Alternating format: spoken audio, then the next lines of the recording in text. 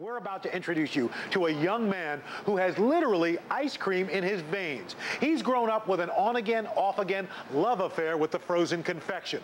But he also found out that when you want to follow your dreams, sometimes you don't need to look any further than your own backyard.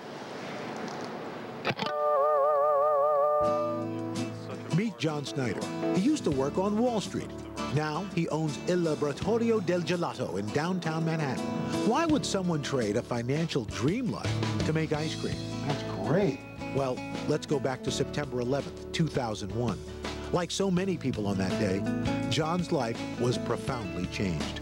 My brother was working in the second tower that day, and luckily he arrived to work a little late that day, and so it was all really real to me.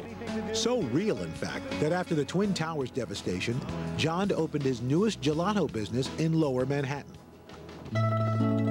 But we're getting a little ahead of ourselves. Let's back up and tell you more about John's on-again, off-again love affair with ice cream. It began in his teens when he worked at his family's Carvel ice cream franchise in upstate New York.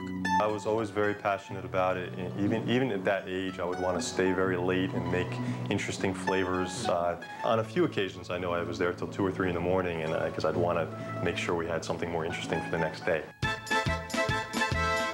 While traveling in Italy at age 19, he discovered the joys of gelato. The Italians, they tend to do a few different things with their ice creams. They tend to use more milk and less cream. They don't whip it up as much as American producers tend to. And they also intensely flavor their ice cream. He came home, and being the whiz kid he was, he started the Ciao Bella Gelato Company. I was driven to get it done and to bring this product to New York. Although Ciao Bella was doing well, it wasn't the dream job John thought it would be. He wanted a different life, and the lure of Wall Street overtook him. So he sold Ciao Bella, used the money to go to college, and joined the financial world.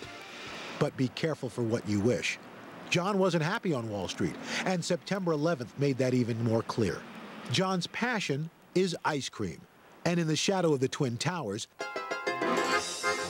Il Laboratorio Del Gelato was born.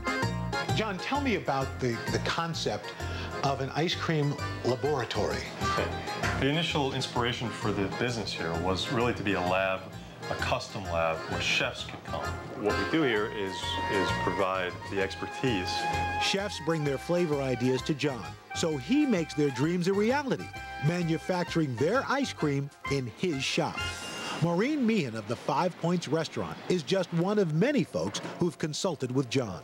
He's very hands-on. He discusses the flavors with you. He discusses whether they're selling. He discusses what you would like to work toward, like if there's flavors that you want to see that he doesn't have.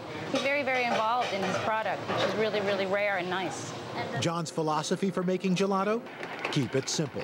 He uses only the freshest fruits, from rich red raspberries pureed in the lab to remove the seeds, to apples that John peels himself. His gelato's base is a special mixture of milk and cream from a local dairy and sugar. I'm very much a purist, and the flavors that I'm more interested in doing are really the pure flavors. I'm very proud of our vanilla, our dark chocolate, our pistachio. Being a purist myself, I, of course, had to try. I'm going to help make some raspberry cassis gelato.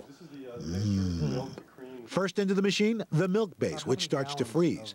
Next, the fresh raspberries. Then, I push the magic button. Finally, that syrupy black currant liqueur, cassis. But how much?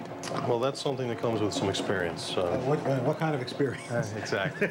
Experience making ice cream or experience drinking. You don't want to add too much liqueur because we don't burn off the alcohol, so it inhibits the freezing. 12 minutes later, we have a winner. Wow, that's good. And it's great because you got the raspberry, the cassis, but the cassis isn't overpowering. No, it's a great balance. And First time out of the box. Cassis is there. You can definitely taste it. It has the undertones of cassis, but... And it is so rich. I mean, it's just got such a great feel in your mouth. Wow. That's it. See how easy it was? Piece of cake. I just need a $25,000 ice cream maker at home. John. Il Laboratorio Del Gelato is not just a place for chefs to come for inspiration. It's also open to folks like you and me. People come from all over because the gelato is just that good. Well, I've got mango. First of all, you don't often find mango ice cream. And I came all the way from Albany to test this. I love gelato. I love it. People who visit Lower Manhattan get more than just an excellent, tasty gelato. They get to share a dream.